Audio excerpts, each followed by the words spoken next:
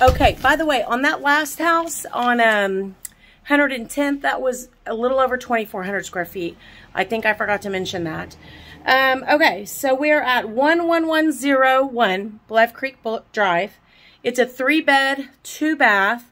It's 1,683 square feet. So this is going to be quite a bit smaller, built in 1983, but it's got a huge in the back. So Bluff Creek Drive here is like a main road leading into the neighborhood. So literally that's what you're going to get coming through here, are people just coming home, basically. So let's see, it doesn't show the age of the roof right off the bat, but once again, if it hasn't been done recently, there's a chance that it may be.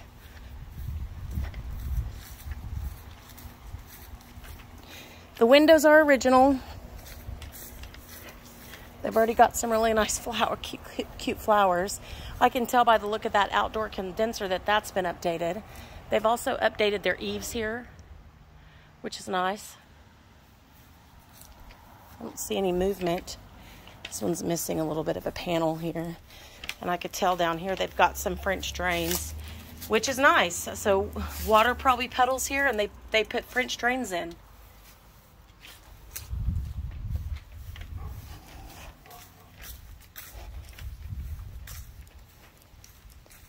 And since we're out here, I'm going to walk around this other side.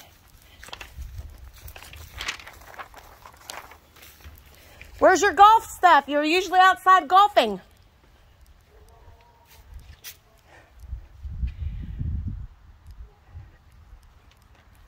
I usually see you out here putting. Yeah.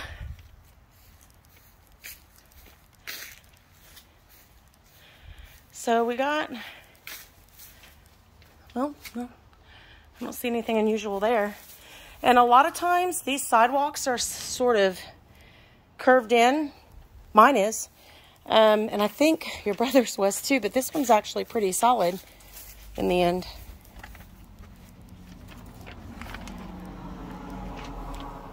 Now this one's going to need a lot of work.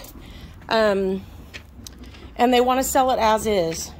And what that means is, it's as is. They don't want to do any little piddly repairs. They're saying they don't want to do any repairs. But either way, just be aware that they want to sell it as is. If it's something big like a roof, they're kind of in a position they have to fix that.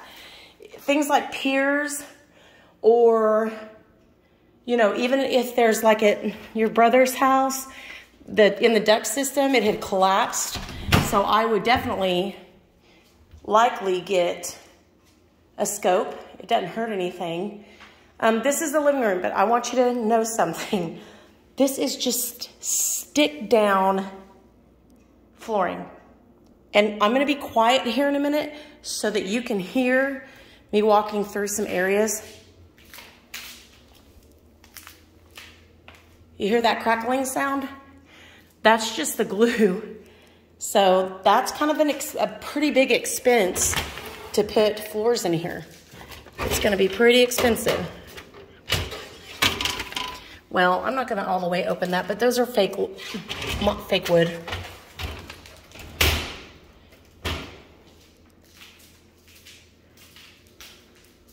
Again, you hear that? Got your dining space here. It's got a little tray ceiling at the top. Paneling. So it needs paint. That leads to the exterior. Got a little bar here. This is just for mica countertops. The woodworks, you know, literally it hasn't been updated much. Like I said, that crackling would make me crazy. This right here at my house, you know, the people that bought it, or the people before us, took all that out and lifted it up and put that recessed lighting. It's only got one stove here, where the other one had the double. Let's see if it's vented. Nope, that's not vented out either. So, laundry room is very similar to the last house.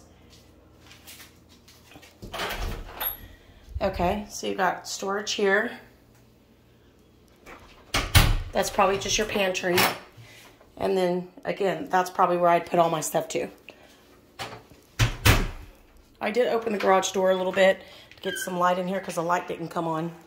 But this steps down.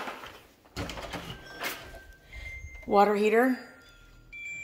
Water heater is, sorry, that's my watch.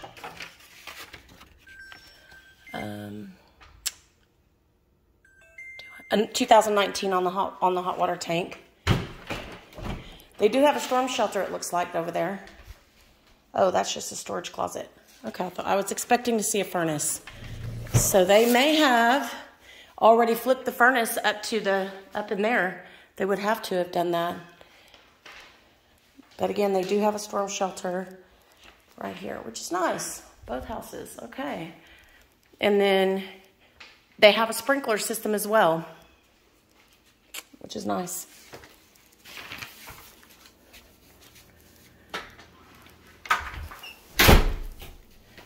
All right, we're gonna hit the bedrooms before we go outside.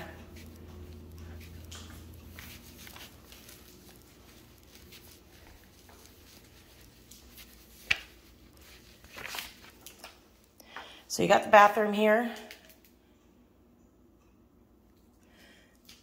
Those are not terrible countertops. Oh no, I think they went over the countertops with something. But the wallpaper is just, you know, wallpaper, and then there's carpet, so some people wouldn't like that. Okay, so somebody who maybe was handicapped was here or needed a little extra help. But the bathtub looks like it's in good shape.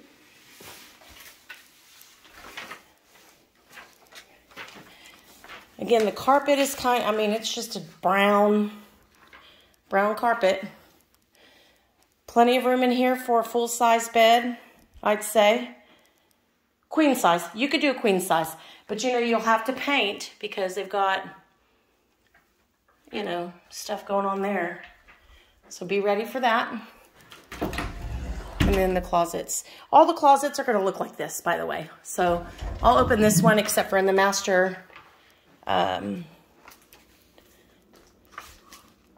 you know what? The furnace might be in here. We'll see. So they're all got some storage there. Okay, sorry. Furnace is in here. It's a 2009. Okay, good deal. Carrier. Pretty large bedroom. Easily fit a king size in here. And again, the closet's going to look just like the other closet, so I'm not going to look in there. And like I said, the carpet is just kind of a brown. It looks lighter in my camera than it does in this house, by the way. It's way darker than what my... So you might end up having to replace the carpet just because it's kind of dingy. This should be the master bedroom. So you got the two windows there. His closet here, which will look like the other one. And then bathroom looks very similar to the other house's Jack and Jill bathroom, where you've got a separate shower area. Wait, where's the light? Am I crazy? Where's the light? Oh, light's behind the door. Okay. It's kind of nice that you have a little extra space there next to the toilet. It's kind of wasted space in my mind, but you could find some stuff to put there. Yep. All right. I mean, that's pretty, that's original. I mean, I'd be replacing those too. I'd be updating them. In general, I would just do some updates here. But again, the price point on this is $225. So, I mean, you know, how much money will you spend between painting, flooring, and whatever? And then you have to consider the size too. So if by the time you've updated the flooring, which may run you $25,000, who knows, and maybe some painting, and if your wife wanted any of this updated, I mean, you've probably got $30,000 or $35,000 in updates. But your house is a lot smaller than that other one. Now, this is the showstopper. I love, love, love how big this backyard is. Huge. Like, nobody has this. Oh, my gosh. Oh, my gosh. This is huge. But nonetheless, there's the patio. That goes so far back there. It's crazy. Literally crazy.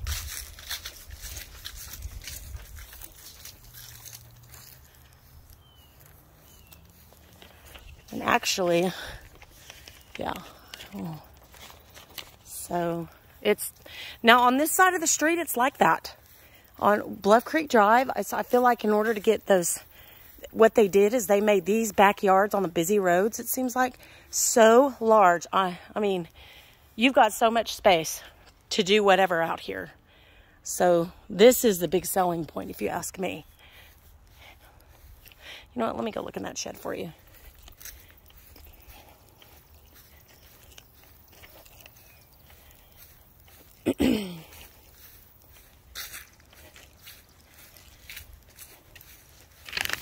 Now, the shed is kind of rough now, just so you know. But it's a shed. I mean, who cares? In my mind. I mean, you can have it scraped and painted. So, oh, and that door fell when I went to open it just now.